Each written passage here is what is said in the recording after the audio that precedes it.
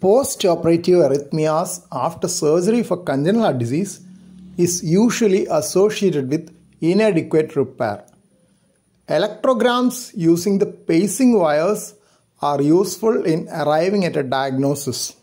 Sick sinus syndrome in postoperative congenital heart disease occurs most often in Fontan and Glenn.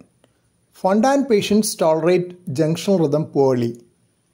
Atrial flutter can be diagnosed by demonstrating the flutter waves. If the flutter waves are not obvious, adenosine or recording from the atrial pacing wire may be useful. Ectopic atrial tachycardia can also be identified by giving adenosine to demonstrate the P waves. Sinus node reentrant tachycardia is a long RP tachycardia and resembles ectopic atrial tachycardia. It is adenosine responsive and exquisitely sensitive to digoxin. Junctional ectopic tachycardia is a major problem in post-op period of congenital heart disease. It is a narrow QRS tachycardia with AV dissociation. In those with intact retrograde conduction, AV dissociation will not be there and diagnosis becomes difficult.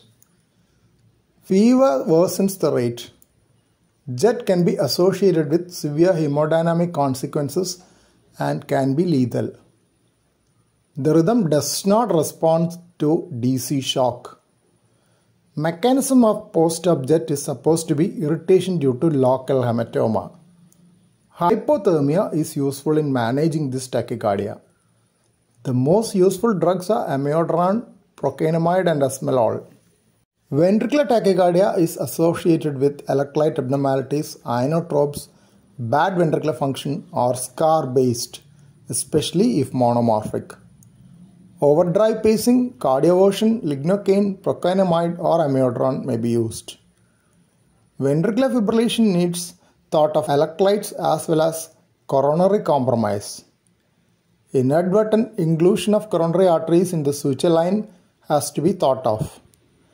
Alarms due to artifacts are also common in the ICU setting.